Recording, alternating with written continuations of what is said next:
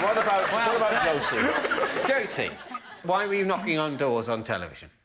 Well, on This Morning, we do a segment called Dosh on Your Doorstep, where I go into hiding all morning, and then, when it's time to pounce, I run to the front door, knock on the front door, and let them play a game that they could win money.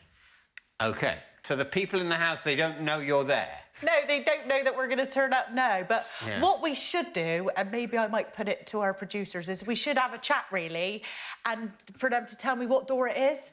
Because we just...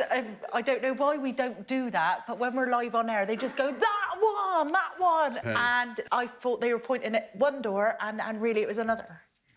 Why would it have been OK at the other door? Because I got the wrong door. You just said the same thing a different way. Were the people at the door you were supposed to ring on prepared for the fact that you were going to ring on it? They had entered. Oh, they'd entered the competition? Yes, so everybody enters. So anyone who's entered, they've got to be ready in the morning, wearing something that you would be happy to be televised, dressed in.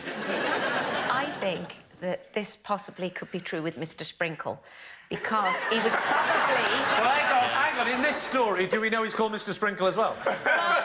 we know he's Vil, but Sprinkle has only come from Stephen. I think he was upstairs with his wife. She was maybe taking a shower. The door rings downstairs. Wow, why'd you do all this? The door... Because my boyfriend did this, and the wife says, oh, go and answer that, darling. And he goes, well, I've got no clothes on. So he just grabs the closest thing, like a nightie, puts it on and goes downstairs and opens the door. So I think it's quite possible. So, Josie, what happened? You knocked on the door... Yeah, Vil opened in his wife's nightie, and apparently he was playing, like, a prank on his wife, because his wife was meant to be coming back. So you ring on the doorbell. Yeah. Vil is expecting his wife, who he's playing a prank on. Yeah. He's surprised that it's not his wife, it's you with a camera crew on live TV.